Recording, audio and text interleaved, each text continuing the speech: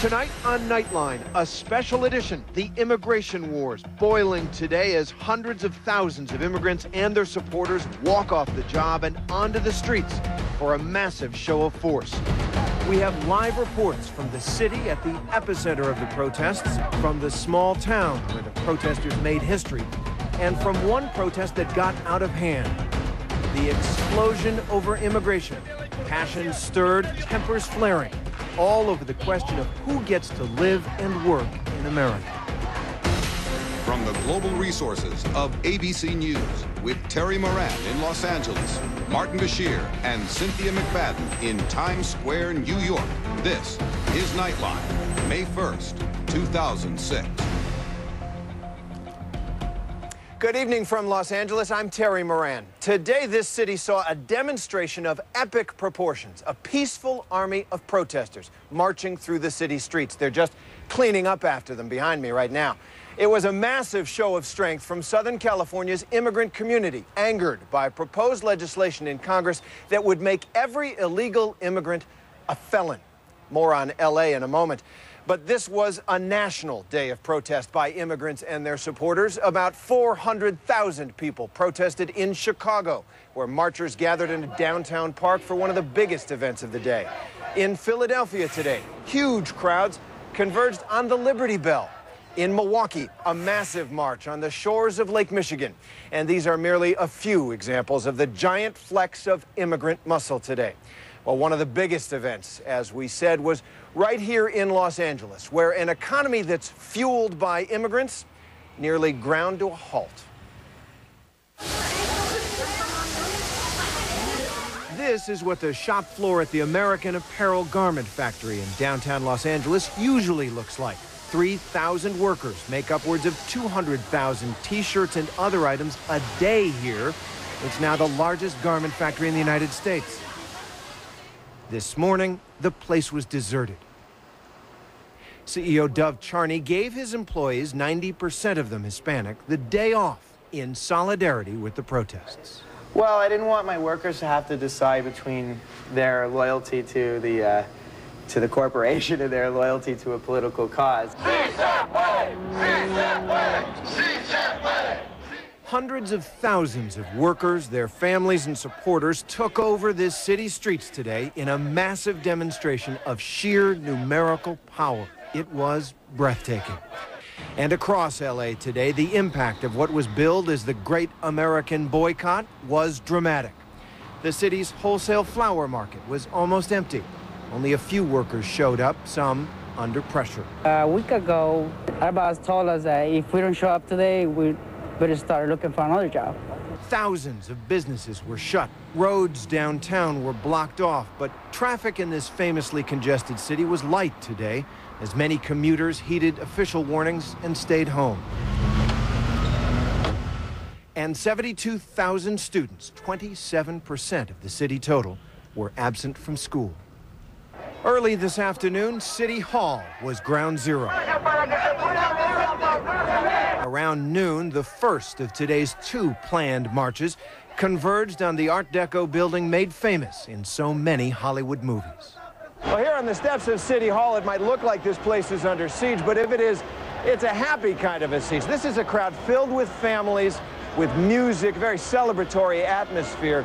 It is, despite its massive size, a peaceful crowd, a crowd that is in the classic tradition of great nonviolent American protests. Inside at the city's Emergency Operations Center, deep underground, Mayor Antonio Villaraigosa was briefed on what was happening on the streets. We spent some time with him as he struggled to stay on top of the fast-moving events. Very busy day, but you know, as I said from the beginning, our expectation had always been this was going to be a peaceful march. Still don't have a handle on the numbers because obviously the day's not finished yet, but Where's your biggest concern about disruption or? Probably the traffic, frankly. This is in the Midtown area. This is where the demonstration will begin. The second demonstration will begin. It will start. As he looked over his city through some of the 280 traffic cameras stationed throughout Los Angeles, Villaraigosa made clear city authorities would brook no trouble. Are you concerned at all that there might be people who want to make trouble in the middle of this? No, I'm not. That's always a possibility, and I'll tell you something. We will be ready for it. But in the vast sea of people outside, there was no sign of trouble, and for Villaraigosa, that can only come as a relief. He's seen by many Democrats as a future star of the National Party. But the emotional immigration debate is politically hazardous for him. Many immigrant Hispanics want the mayor, a Mexican-American himself, to champion their cause. Many other voters insist he enforce the laws. Do you feel any divided loyalties at all between those members of the community who want you to be stronger, who want you to be singing the national anthem in Spanish and flying the Mexican flag or whatever, and some of your constituents who get angry when they see that? I learned a long time ago to go with your convictions, with your heart, with what you think is right and wrong. I was born here. You know, this country's given me so much. I don't have any divided loyalties. My loyalty is first and foremost to my faith, my family, and my country, the United States of America. In a sign of just how tricky this issue is for him, Villaraigosa considered leaving Los Angeles today to go to Dallas and lobby the National Football League to put a team here. He changed his mind, but he also says he has no idea of the size of the city's underground population. How many undocumented workers, illegal aliens, whatever you want to call them, are in your city right now? I have no idea. I know that there are a lot. There are probably more here in this city than any other city in the nation. A million? Wouldn't know. I've heard estimates from as low as 100,000 to substantially more, maybe up to 1 million. So you've got a lot of people on the streets of your city today, a lot. You can hear them right outside this window here. What statement does it make about Los Angeles? Well, 46% of the city is foreign-born. We speak 130 languages. There are some 30 different nationalities that have their largest population here outside of their country of origin. There's a great deal of sympathy in this city for hardworking immigrants. And it was sympathy, simple human solidarity, more than any specific political proposal that seemed to drive these protesters today. You hear all kinds of opinions in this crowd. You've got the Declaration of Independence, you've got labor activists, you have people flying the American flag, the Mexican flag. People here don't agree on any one approach, except what they would say is a demand for fair treatment for all immigrants. As the afternoon drew to a close, the crowd swelled even more, and the second march of the day reached its destination along Wilshire Boulevard. The mayor spoke to the throngs in English and Spanish. Afroamericanos, Latinos, blancos, judíos, cristianos. And back on the empty factory floor at American Apparel, Dov Charney, a Canadian-born entrepreneur whose free-spirited company with its notorious ad campaigns and immigrant work staff is a huge American success story, he saw a watershed in the day's events. We're looking at a borderless world. We cannot tell people, you can't work here, you can't work there. So I think on the long run, we can celebrate immigration and migration. And I think freedom of mobility is an important thing. It's not around the corner tomorrow, but it's something we have to work towards. We have to have an open society. I mean, Mr. Gorbachev, tear down that wall. That's one side of the immigration debate, the side that flooded the streets of this city today and nearly brought it to a halt. And now for more of our special edition of Nightline on the immigration wars, we go to my co-anchor, Cynthia McFadden, with the news about what happened today in New York. It wasn't pretty, Cynthia. Good evening, Terry. You're right. Our special edition of Nightline continues in just a moment on the front lines of a protest that suddenly got ugly here in New York City. And shutting down the town, we go to the Midwest, where factories are feeling the fallout from the walkout. ABC News Nightline. Nightline continues from Times Square with Cynthia McFadden. We continue now with our special edition of Nightline on the immigration wars. The latest estimates are that well over 1 million people nationwide took to the streets today as part of the so-called Day Without Immigrants protest.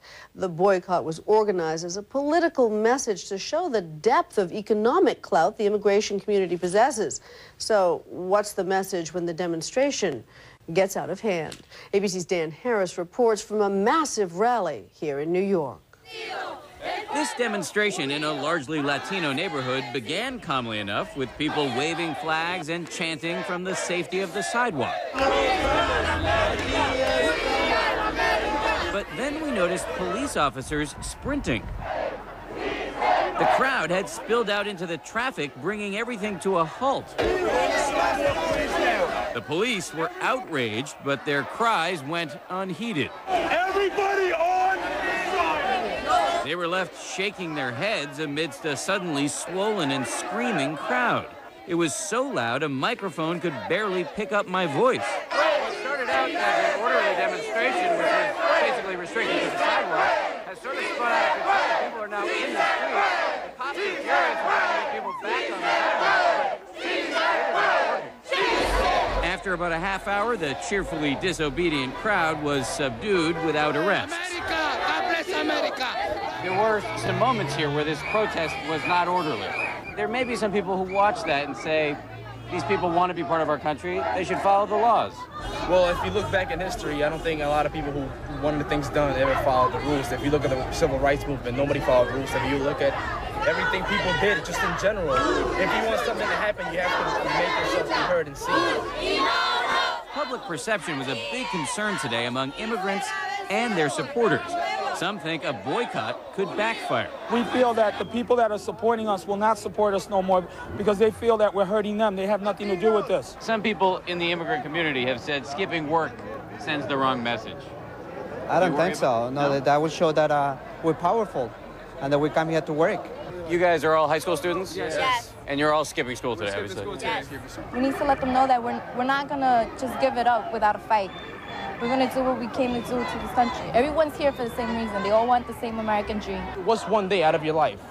One day is nothing. One day to show the world that you could do something, that you want to mean something to everybody else in this country. There's been a lot of talk that the proposed crackdown on illegal immigrants has awakened a so-called sleeping giant. There is clearly, however, debate about what the right next steps are for this giant.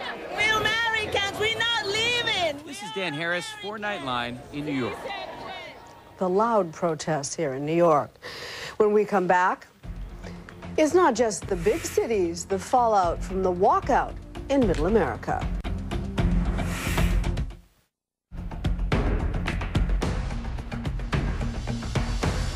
In addition to the massive protest marches today in Los Angeles and New York, a tally of a few other cities revealed 15,000 protesters in Houston, 30,000 across Florida, 75,000 in Denver, and 400,000 in Chicago.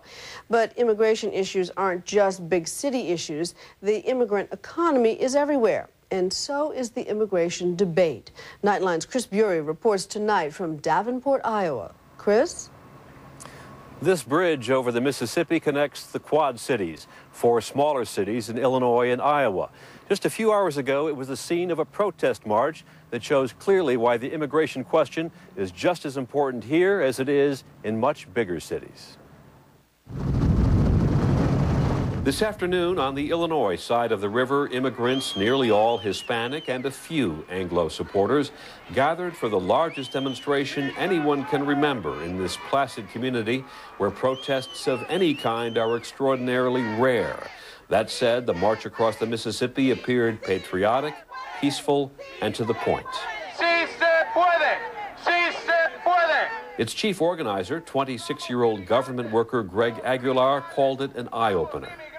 So we can work with the Senate, with the Congress, say, hey, let's help each other out. Let's work with these immigrants. Let's help legalize them so we don't have to stop the assembly lines, so we don't have to stop the meatpacking plants, so we can work together as citizens and not criminals.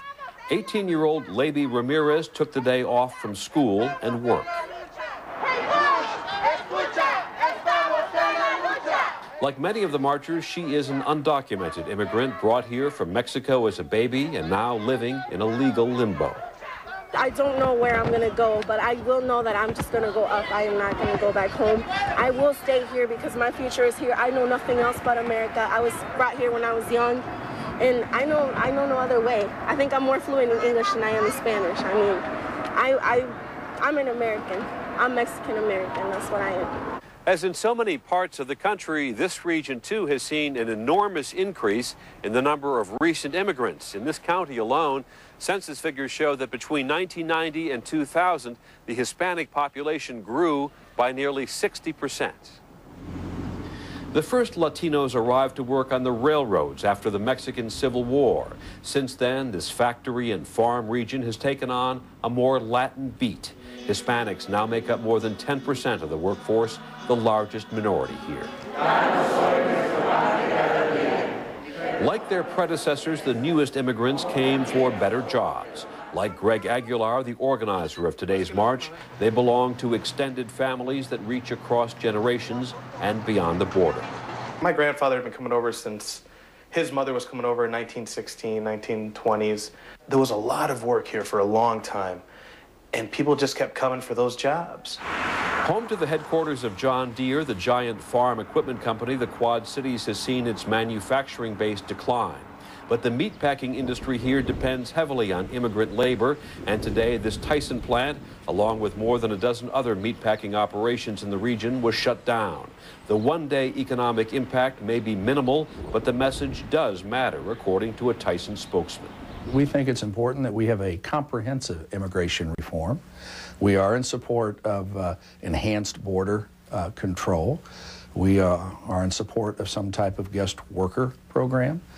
We're in support of an earned status, and we think that we need more tools. We, in the private employer ranks, we need more tools to ensure that we are hiring authorized workers. Today, some smaller local businesses, like this family-owned landscaping company, lost up to a third of its workers. What kind of increase have you noticed among Hispanic workers here in this area? Vice President Kurt Meyer told us he was not happy about losing a day's worth of labor, but also believed the demonstration served as a wake-up call. I'm both ways on it, but I feel something needs to come up to actually let all of us know how important these employees are to our country's operation. Some people are not going to show up. They're like, what if I'm on camera and they see me? Then how they got that thing over in Iowa, you know, that now Iowa, you if they arrest you and they find out you don't have papers. The organizers here, nearly all young and inexperienced at such things, worried about rumors that immigration authorities might move in and crack down. We're not aware. INS is not going to be there, and even if INS is there, they're not going to be there to arrest people. Still, they seem determined to step from the shadows and embrace their day in the sun. Today, few bystanders objected. The passing cars mainly honked their approval.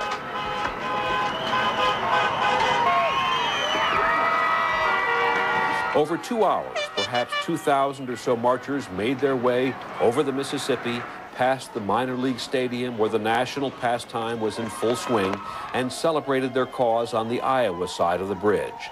Their leaders were convinced they had not only crossed the river, but also turned a page in history. This is only the beginning. We're going to see how big of an impact it has, and if it does have a big impact and the Congress and the Senate doesn't start focusing on these issues, we're going to do it again and again and again until something is resolved. The demonstrations today did not cripple the local economy or shut down the school system, but even here, far from the big cities, the protesters did make a point that the immigrants in this debate are determined not to be taken for granted. Cynthia? Thanks, Chris. The immigration wars in America. When we come back, Terry Moran with a final thought from the Los Angeles on the immigration protests and a look ahead to his exclusive report inside the elite team that can shoot to kill in Iraq from thousands of miles away. A final thought now from here. Whatever you think of the immigration debate, one thing that's striking about these giant protests is how middle class and family-oriented they seem. Think about it. They put hundreds of thousands of people on the streets of American cities, and with the significant exception of New York, there was very little trouble. This in a country where when a city wins a sporting championship, there are often riots where people get killed. It's a testament really to something that's obvious when you walk among these protesters, how decent and polite and well, neighborly they are. They are gathering in great numbers to send a message to the government, to you, to me, and do it in a nonviolent, civil fashion. It all seems very American, for what it's worth. Well, tomorrow on Nightline, hellfire.